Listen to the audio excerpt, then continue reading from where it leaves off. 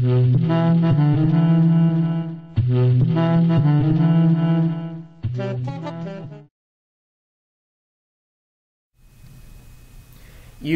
had roles as a CEO, as an entrepreneur, and now you're a venture capitalist. What's your favorite part about being a venture capitalist? Not being a venture capitalist. I actually still have a hard time defining myself as a venture capitalist because I think I suffer probably from the same limited definition of venture capitalists that many people do. I always thought of venture capitalists as professional investors. I'm not a professional investor. I'm a company builder. At my heart, I'm still an entrepreneur. I team with entrepreneurs to try to build great businesses from terrific opportunities and to develop talent that can be important and influential in entrepreneurship on an ongoing basis, to build great CEOs who have legs in their, not just their businesses, but in the industry as a whole. That's still what I do. John Doerr would say, that's a venture capitalist. If that's what a venture capitalist is, I love doing that, and I've always done it. If being a venture capitalist is sitting around with a sharp pencil trying to figure out what the ROI is on an investment, I'm not that, and I have no intention of being that. What are some of your personal favorite client or portfolio companies right now? No. Well, you love all your children, right? I was just meeting with a company that we funded last spring that I really enjoy called Aggregate Knowledge. Paul Martino and Chris Law, terrific entrepreneurs, who have built this wonderful technology platform for what I think is going to be a big area, emerging area called discovery. It's the antidote to search. Where search is about trying to find something you know is out there, discovery is about finding those things that you didn't know were out there. And that actually takes a lot of sophistication from a technology standpoint and product and service standpoint to do. I think at Aggregate Knowledge, we've got it. I think we know how to do it, and I think we've got the right platform, the right people, and the right vision to accomplish what I hope will be the next big platform on the web, discovery. Presto, which is a wonderful product that we incubated here, that product and service. Essentially, the challenge there was to figure out how to include the 30 to 50 million people in the United States alone who don't use email or don't like using computers, even if they've got them, into the lives of their extended families who are now very digital and very web-based.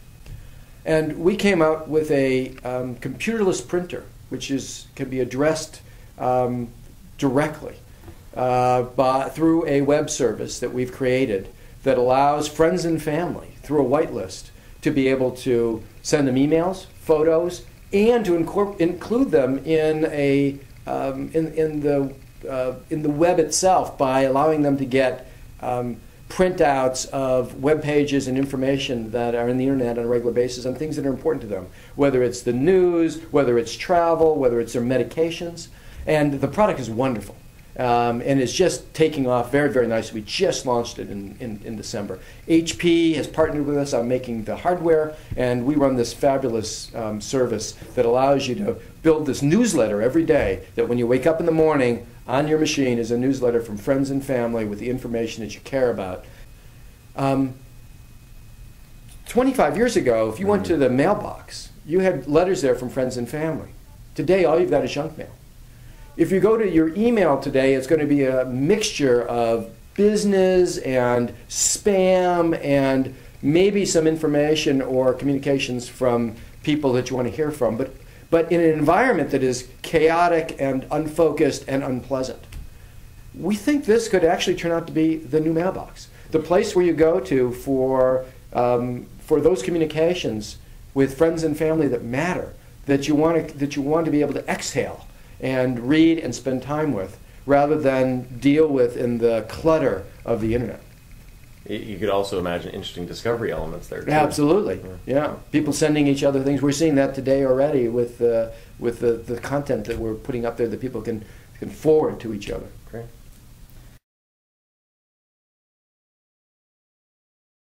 Randy, what are some of the areas that you're investing in today? What's hot? What's the next big areas? You talked a little bit about how Kleiner comes up with some of the big trends for the years. What are you looking for? Unprofitable podcasting, I think. Yeah. We're doubling down on that. Actually, our pod show business is doing quite nicely. With Ron Bloom and Adam Curry. Yeah. Very nicely. That'll make it. So there's hope for you guys. There's hope. First of all, there's no percentage in our disclosing that, and so we don't.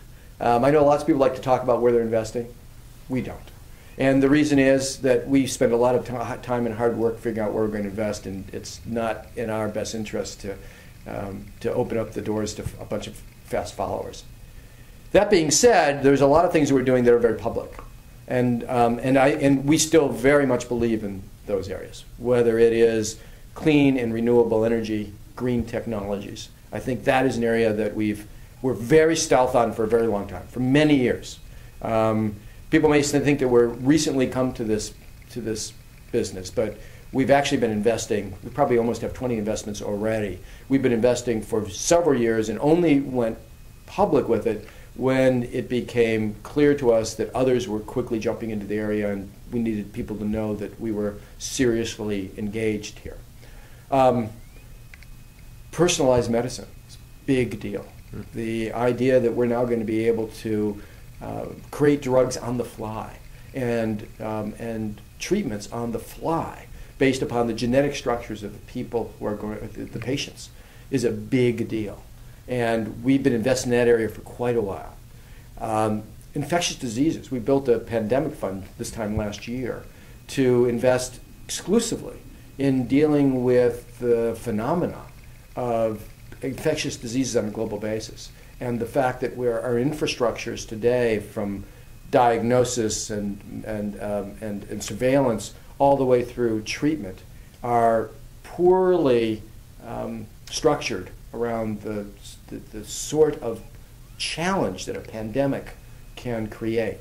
And so we've been investing very actively in that area. In places like the web and in mobile, we would love to find the next big content media play, but I would say we spend much more of our time looking for the next platform, for the next user experience that's going to be transformative for the way in which people interact in these environments, not for the next piece of content that may captivate people for a month or a year or whatever.